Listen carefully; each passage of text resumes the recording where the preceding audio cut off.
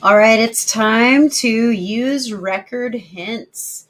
The idea behind this is attaching documents to your relatives. So these are easy to find because we're just on the home page, just barely logged in.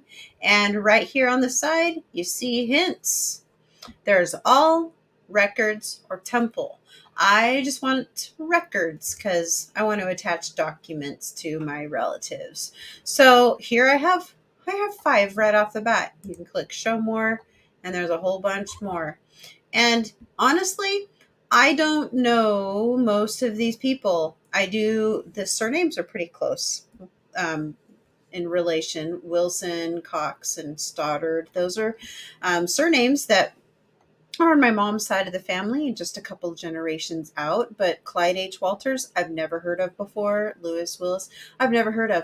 But these are my relatives, and I can click on view my relationship to check them. But I'm not going to do that. That's a different lesson for another day. But right now, I want to check on these records. So we're going to click on the icon for hints. So the record is the Social Security identification files. So the drop down arrow is going to show me what it's got in it. So I'm going to click review. And so it'll bring me to this page. So from my family tree, I have a Clyde H. Walters, and this is his birth date, and this is his ID. This information here is what is in the records of FamilySearch. And so I want to compare what I know from my family tree with what is in this record. So I want to click attach to family tree. And here it's going to show on the left side, it says view the record. So this is what the Social Security numerical identification files shows. And then on the right side is the information that's on my family tree. So I'm just going to compare left to right. Clyde H. Walters, Clyde H. Walters, exact same name. Years 1913 to 1992, exact same there. Name. Everything lines up. So I think it's fairly safe to say that this is who this is, because even here on my family tree, it shows Arizona, and over here, it's showing Arizona. So I'm going to click add just because I can, and then add again for this other one, because I believe that this is my relative. So reason to attach the source, I'm just going to say that the records match. And click attach. And now it's done. So I want to go back.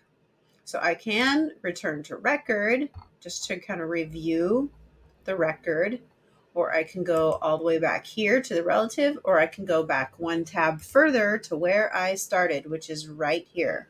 Now I'm done with that one. So I'm going to move down to the next one. Oh, and just to be safe, I'm going to close out these tabs so that I don't get mixed up again. So I'm going to go with this one. So I'm going to click on the icon. There's 2 records, the same thing, the Social Security one. Oh, they're both from the Social Security. So I'm going to click down, review. All right, this is what I've got in family tree. And then this is what's on the record. I'm going to click. I just always click attach because I love to see the side-by-side views. Okay, the name is the same. Gender is unknown versus male. I think we're pretty safe in saying that even though it's unknown, it's probably a male. Birth date, Limestone County, perfect. That's the same. Everything's the same. So add. And I'm going to type in and attach. And that is done.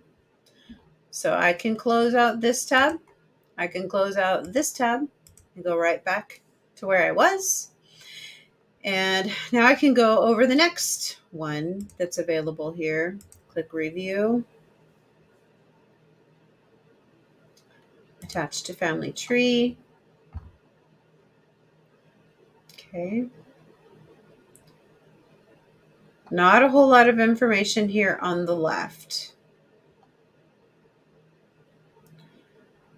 But we go further down and the wife is the same name.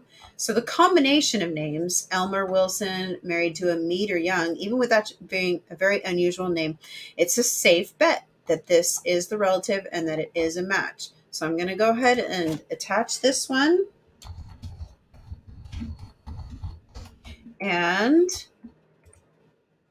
I want to continue on. There's some other options here. I want to go ahead and compare.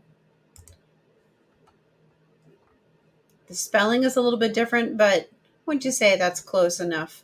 It's kind of a good idea to go for, 75 to 90% accuracy or compare. What's the word I'm trying to say? Closeness, similarity. Okay, so I'm on a son now.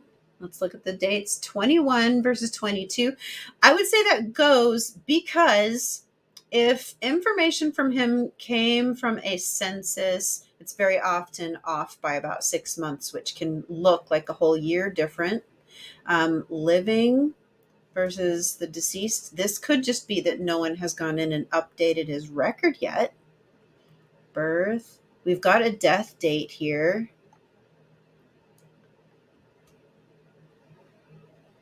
I'm going to go for it. Too many similar pieces of information. Hit attach. And anyway, you can just keep on keeping on. That's how it's done.